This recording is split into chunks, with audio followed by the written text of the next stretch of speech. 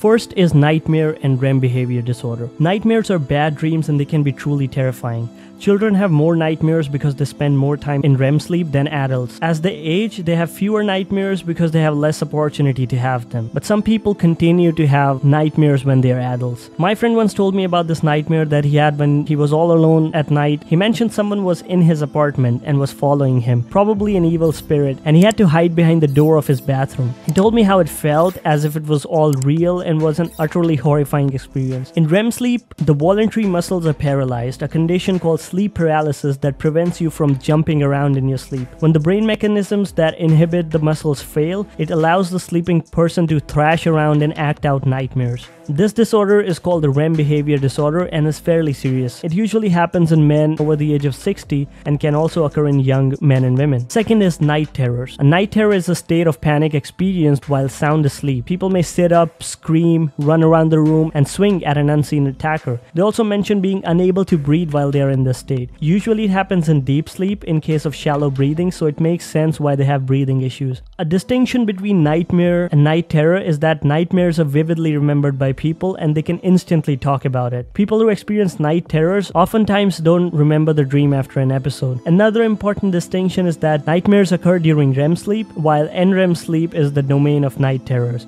And because of sleep paralysis, people don't move around much in nightmares as they do in night terrors. Sleepwalking. A person who is sleepwalking may do nothing more than just sitting up, although other episodes may include walking around the house, looking inside the refrigerator, or even eating and getting into the car. A case in 1987 Toronto, Canada, a 23-year-old named Kenneth Parks got up early in the morning, drove to his wife's parents, and stabbed her mother-in-law to death while attacking his father-in-law. In the car, he woke up and saw blood on his hands. That's when he went to the police and told them he might have killed someone, completely unaware of what happened. Parks had no motive and had been suffering from insomnia and had episodes of sleepwalking as well. It was concluded that he was truly unaware of his actions and was verdicted not guilty. Most people with this disorder grow out of their sleepwalking by the time they're adolescents. The only real precaution that the families of people who sleepwalk should take is to clear their floors of any obstacles and to put not easy to reach locks on the doors. And although it is not dangerous to wake sleepwalkers, they may strike out before awakening. Insomnia. Some people think that insomnia is the inability to sleep. However, in reality, it's the inability to get to sleep, stay asleep, or get a good quality sleep. There are many causes of insomnia which may be related to thoughts and feelings that are psychological or physiological relating to the body. Some psychological causes are worrying, trying too hard to sleep, or having anxiety.